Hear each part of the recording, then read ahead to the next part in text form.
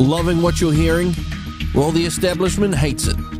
And right now, they're conjuring up new ways to try and censor RCR. To ensure you never miss a beat of the hard-hitting news you've come to know and love, make sure you're on the RCR mailing list.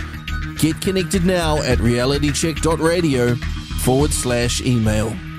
We've all been watching how the police have been arresting people in the UK for the high crimes of saying rude or intemperate things on social media. And we've been sitting watching and wondering how on earth this can happen. And yet exactly the same menacing behaviour from police is happening right here in New Zealand. Our next guest is one of those who has had a visit from the police over comments on X. Used to be called Twitter, but it's called X now. So let's see what he has to say now. With me now is Gareth, who is the owner, for want of a better term, of the X account, Knob Oddy. Welcome, Gareth. Yeah, g'day, Cam. And that is the former X account, Knob Oddy. That the account is deleted. It's a bit of a shame that it's deleted because you had a bit of an incident where you had some of the constabulary tip up at your house at night. Tell us a bit about that. Yeah, well, actually, it was Thursday night at 6:30 p.m. We had a knock on the door, and there was two uniformed officers there. I didn't really want to engage with them. I wasn't really keen on even opening the door. But my wife opened the door, and I was standing right next to her. And they said, "Are you Gareth?" I said, "Yes." And they said, "Can I come in?" And I said, "No, thank you." And then from that point, I recorded the entire conversation. And, were they armed? Did they appear to be armed to you? Well, I saw that they both had tasers on their chest. I didn't look too closely if they had any further weapons. Yeah, but you were in shock. Definitely in shock. I mean, the last time I had two uniformed officers turn up to my door, they took me away in handcuffs for a crime I didn't commit. So I don't really have the highest faith in police. No. And what did they want to have a chat with you about? I mean, I've seen the video. Well, let's just talk about it for the listeners who might not have seen the video on Simon Anderson's Twitter account or X account.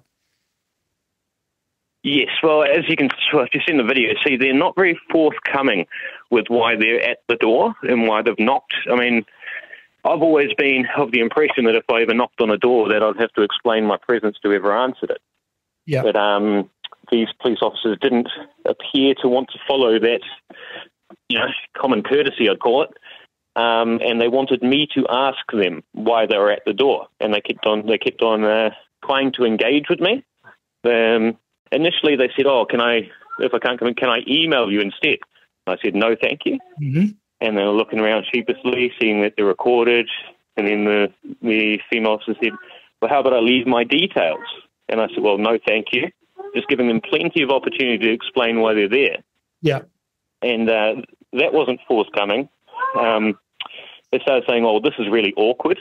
Surely you must have some questions about why the police have knocked on your door at night." I said, "Well, no, no, thank you." Normally it goes the other way. They're usually telling you we ask questions and you give the answers. Yeah, I thought it was rather strange. It really threw me for six, mate. I thought, something dodgy is going on here. Like they're not forthcoming. They're not explaining themselves. So your mind just races, right? I've got kids in my house. I've got my wife here. What are they doing at my door? Yeah. Yeah. And exactly. Anybody would feel the same way. What the hell are they doing here? And it sounds very suspicious. Incredibly suspicious for me. But in the end, when I didn't want to engage, the female officer was saying, "Look, we're just trying to get your side of the story. We're trying to do you a favour before, it's basically, if you're not talking to me, there's consequences." That's what her message was. An implied threat. Definitely an implied threat. But not only that, is my wife was at the door, right? Yeah. And she just wants to know why the police are there. Yeah, she's very concerned. Me personally, I follow, the likes of Simon Anderson and others who deal with the police constantly, and I wasn't so worried about why they were there. I knew if they had evidence or a warrant, there would be no conversation. It would be straight in the handcuffs, straight in the car, and off you go. So I wasn't too concerned that I was in trouble, so I wasn't too concerned about why they were there. But I knew that if I came back into the house without that information, my wife would be very concerned and I wouldn't be having a very peaceful time. So I did ask them, I said, can you please explain why you were turned up at my front door without a warrant to talk to me? And that's on the video. And she walks over like she's my friend. Oh, 100% I can explain, 100%. Someone has just notified the Firearms Safety Authority of some comments you've been making on social media.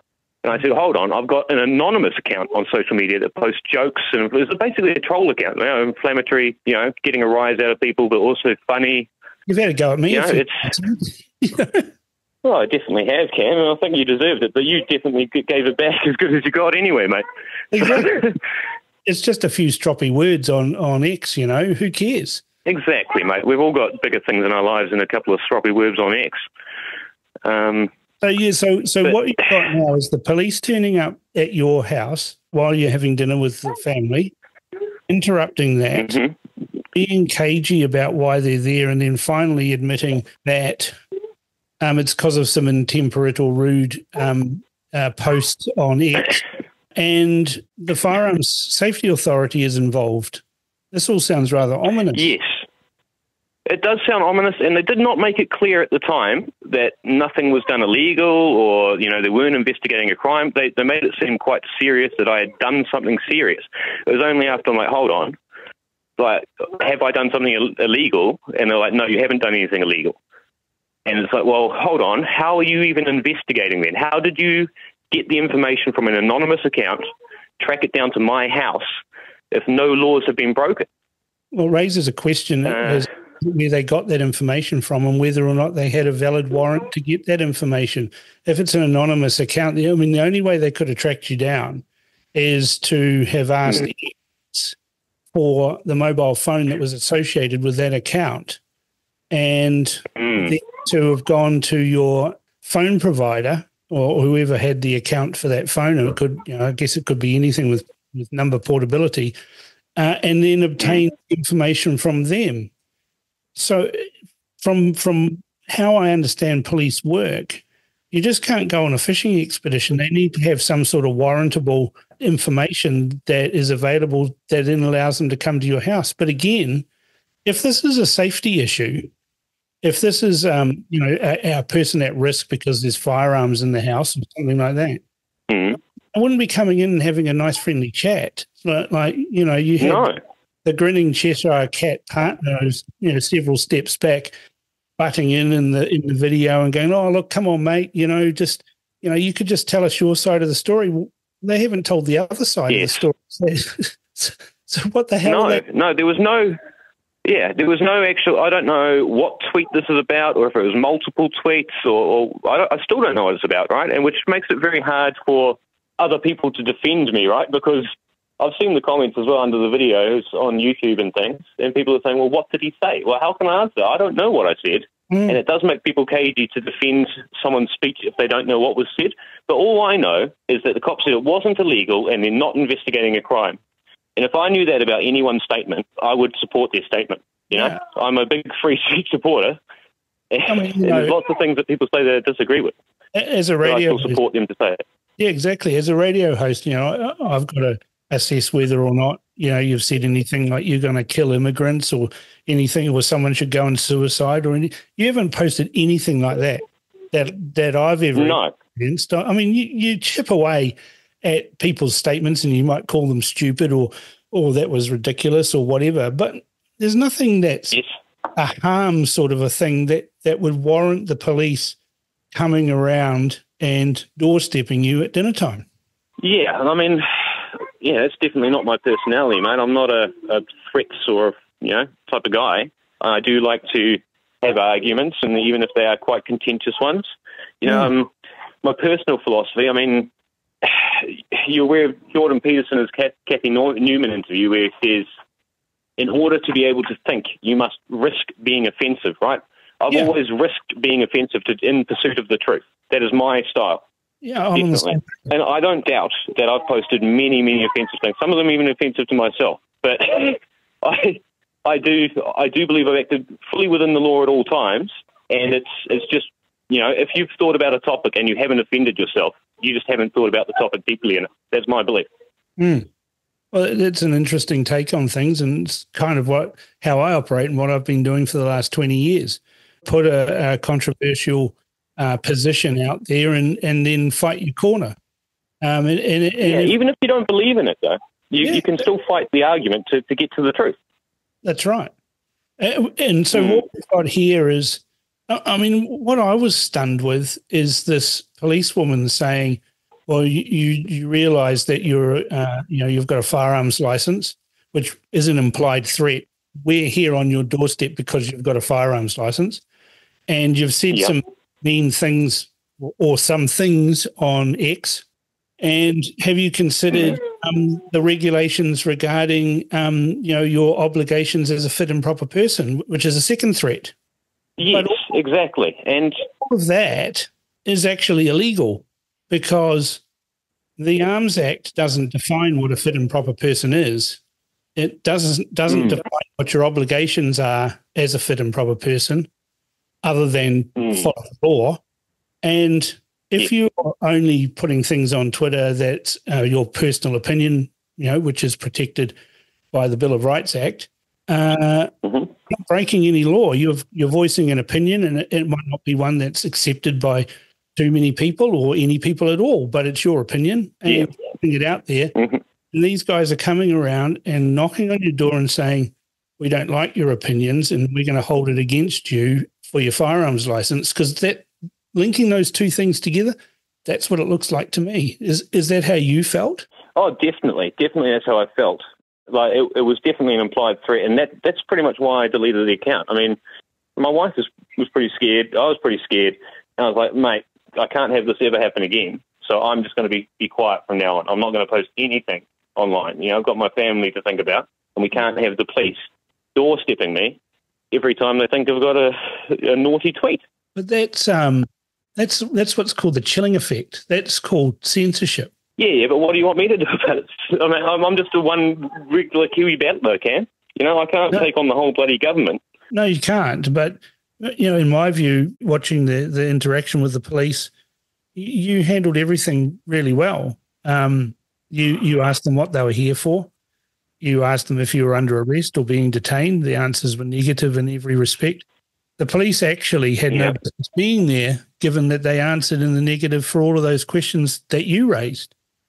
And so it is a chilling effect, and you've kind of done the right thing by speaking out and videoing it and putting it out on the internet to show people what is going on in our policing. I mean, the Free Speech Union has raised just in the last week the fact that police have got this hate speech training for their officers, and this seems very much to decide that.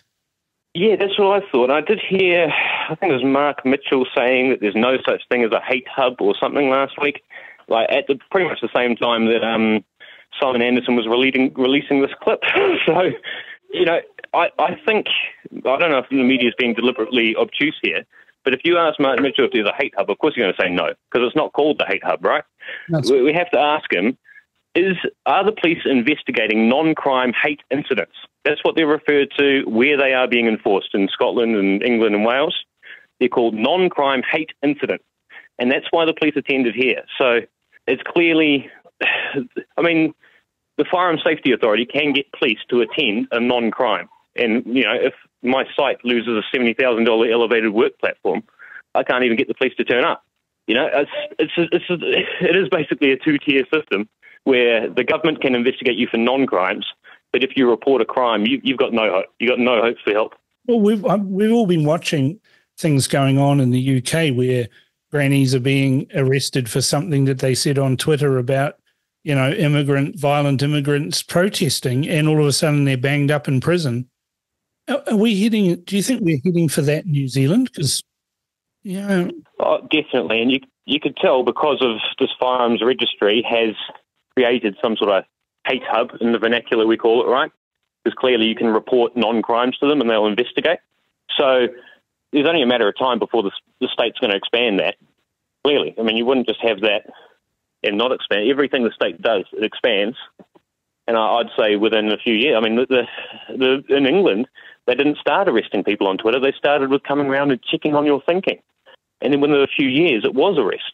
So I'd say one follows the other. Yeah, and that's what you've had here. They've come around to get your side of the story. Yes.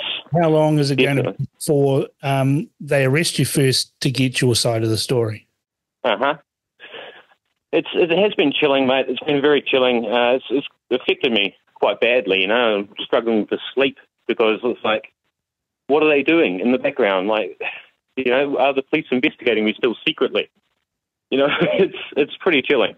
And as a result, your voice has been lost from X, and, you know, there might be some people out there who would say, you know, the same thing about me, or that's a good thing that you've gone from X. But any time a voice is not a good time, you know, and that's the way I'm looking at it. Yeah. It's looking like your voice has been silenced by 2 police officers intimidating you on your doorstep.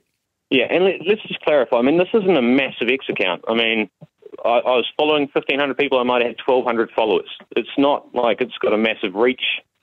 It's, you know, it's not like it's a threat to national security or something. You know, it's one person's opinion that might get seen a few hundred times by my followers. It didn't seem.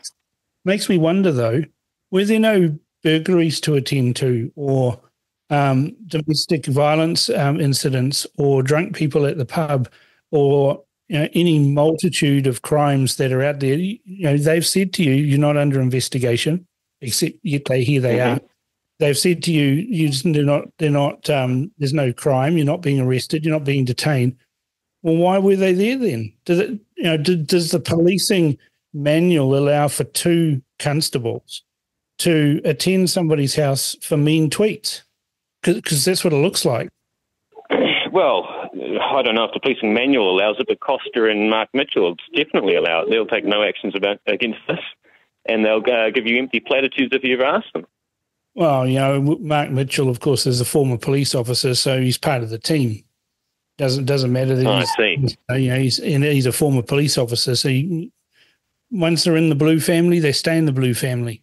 Yes, it does seem to be a bit of a club, right? Now, I'll take this up directly with Mark Mitchell, but it is concerning that, you know, seemingly, I mean, I've been a victim of a similar thing where somebody contacted the police and, you know, falsely claimed that there was a family harm incident that could be underway at my house. I get 2 armed police officers turn up at my house, and you're right, it is disconcerting. I mean, that's the reason why I got hold of you, because I know exactly what you've been through.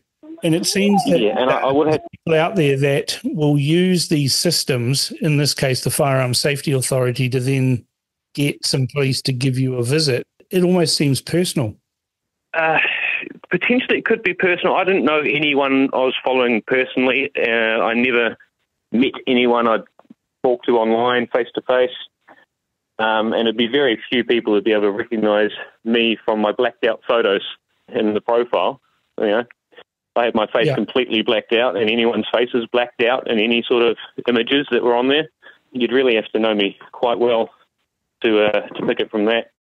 So I'm leaning more towards it was a police investigation that led there. But firstly, Cam, just when you led into there about contacting me, I want to say thank you very much for contacting me and the little bits of advice you have given me. That was a great help in me and my family proceeding through the situation that's happened to us. It's not pleasant. And if you've got this is the thing, the reason why I take up this case. And talking to you and going to be talking to Colfo about this is that I have a view that if you've got a voice and you've got an ability to make an argument or a point about something, in this case, overreach of the police, that you almost have an obligation to say that as loud as you can, in this case on a radio show, and on my website. Mm-hmm. That the police don't do this to other people. Look, I'm more than happy to say this on any conventional media. I'm never again going to post my opinion on social media. I cannot put up with the police coming around to my house to harass me. And I'm happy enough to... I'll go on with Mark Mitchell and ask him directly, mate, what the hell are you guys doing coming to my house when no crime's been committed to terrify my family? Yeah? I'm happy enough to do that directly. What I won't ever do again, thanks to the actions of the New Zealand police, is post my opinion online. Well, that's a breach of the human rights. Act.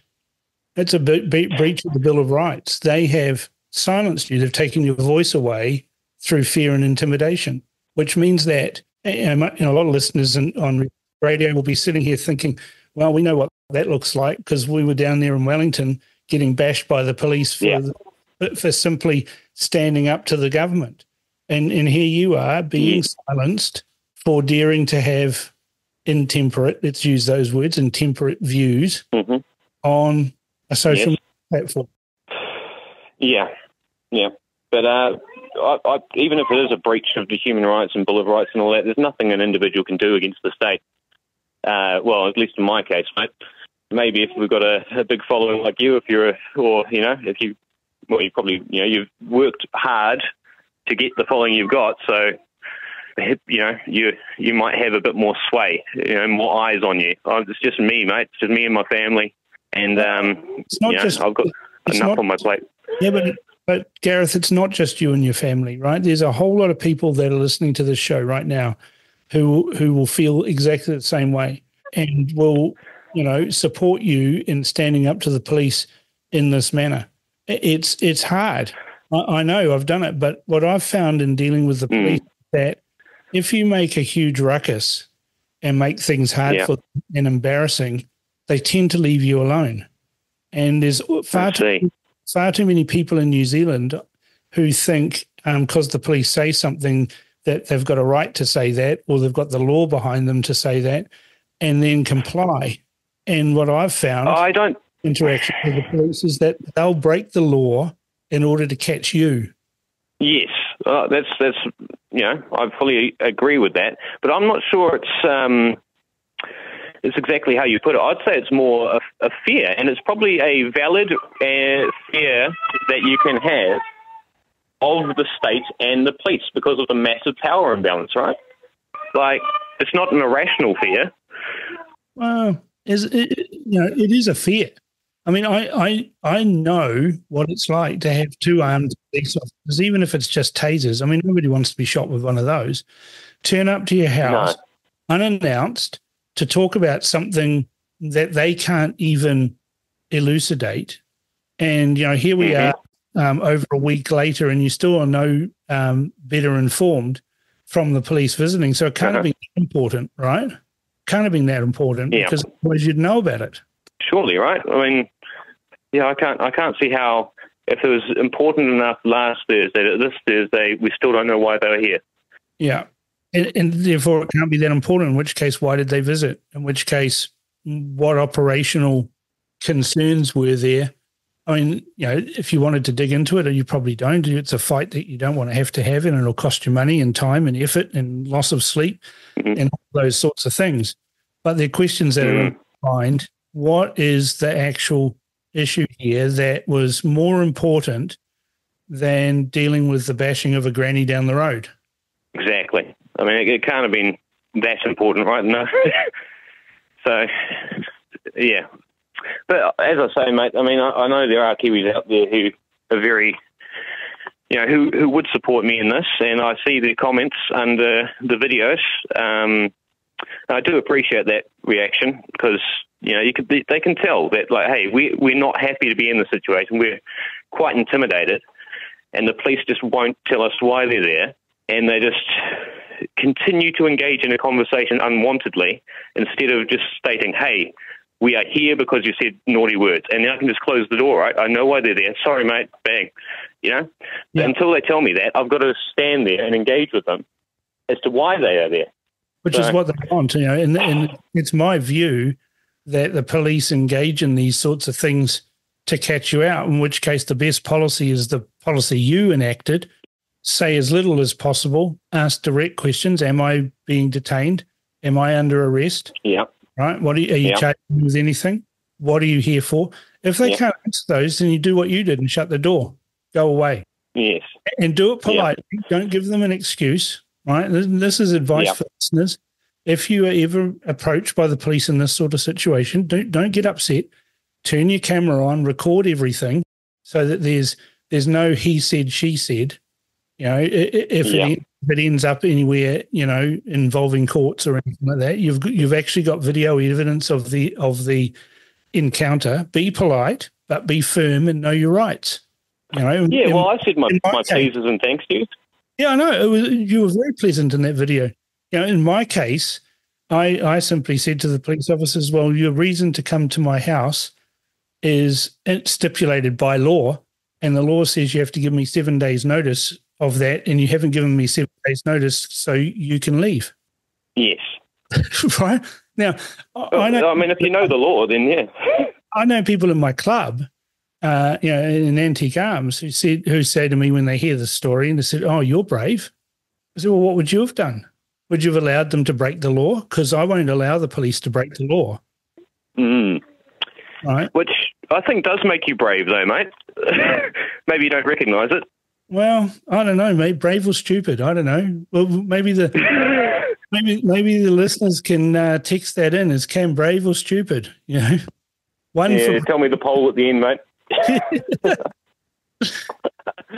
Look, I really feel for you. I've been in a similar situation. I know what it's like when the big blue gang turns up, and they've got the resources of the state behind them, and effectively threatening or, you know, obtusely accusing you of something that you don't know what it is, and they're hoping that you'll tell them and hang yourself.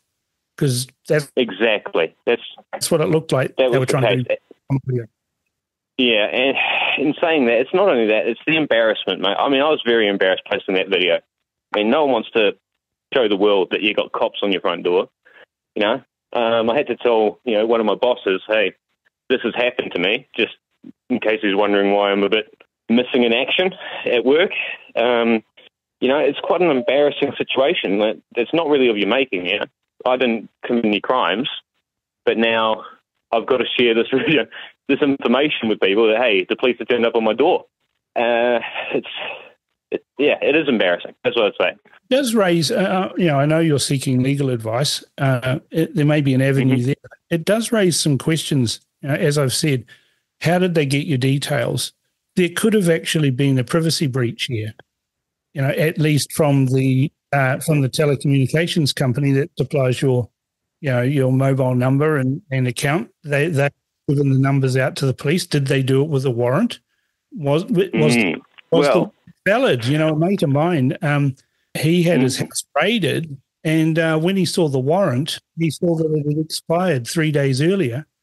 And everything they took out of his house in that raid, and it was nothing. He was never charged with anything.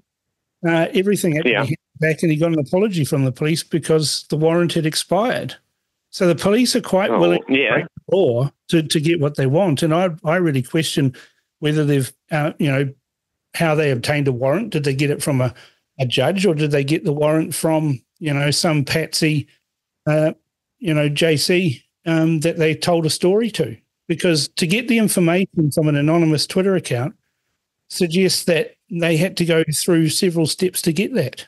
Look, I'm no expert on this, but I've got a Freedom of Information Request Act in to the police, and hopefully that will provide some clarity. And I'm more than willing to share that with you, Cam, no matter what's in it, because of your help you've given me and the exposure. And I want you to be fully prepared as well, because you've stuck your neck out on the line, and I don't know what it's in it, right? So neither do you. So, but in saying that, I thought this Five Eyes situation we're in, where the government can just go to, say, Australia or Canada and say, hey, mate, can you search nobody and tell me all the details? And then no laws are broken because the Australians are spied, and they're just passing information on to New Zealand. So no warrants are required, right? And we get our civil rights are bypassed. Yeah, that's a valid concern. There'd be many people out there would be sitting here nodding and going, that's a possibility. But then that raises the big brother type aspects. Are we going to witness the extension of these sorts of powers under the guise of protecting us all and end up in a similar situation where you're getting grannies arrested because they said something mean on Twitter or X or Facebook? Yeah, well, as far as I'm concerned, that's the inevitable future, which is, kind of depressed me over this last week when you're raising kids in a country that you think, geez, when they're my age, Will they be in a gulag, Yeah, will we have a social credit score system like they do in China? We can't even, travel or buy anything because you've said something rude against the regime. Oh, come on. If there's a social credit score, mate, my kids will be in a gulag. Mate, they won't be on the street.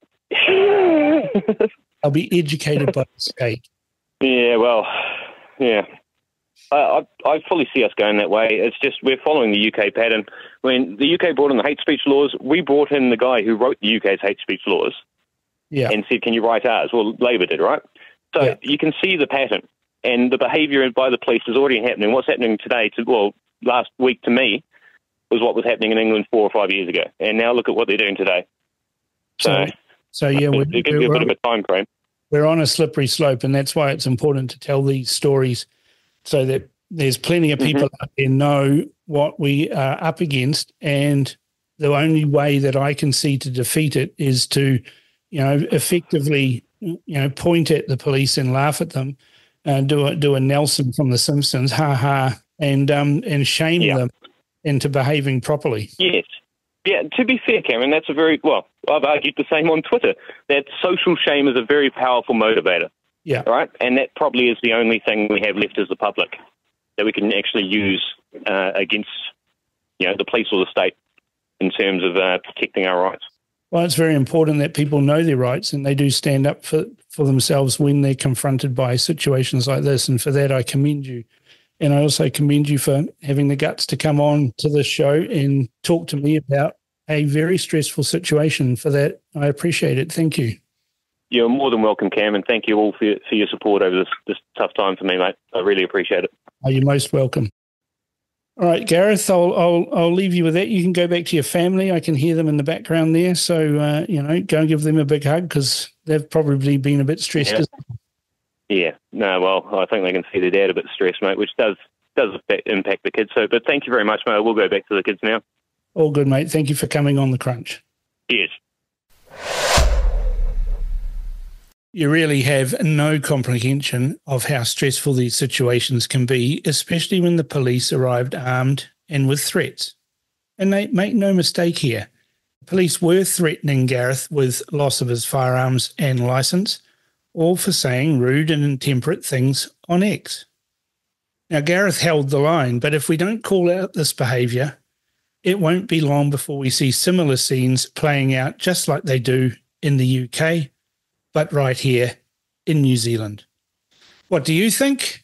Email inbox@realitycheck.radio or text to 2057. Thank you for tuning in to RCR, Reality Check Radio. If you like what you're listening to or dislike what you're listening to, either way, we want to hear from you. Get in touch with us now. You can text us with your message to 2057. That's 2057.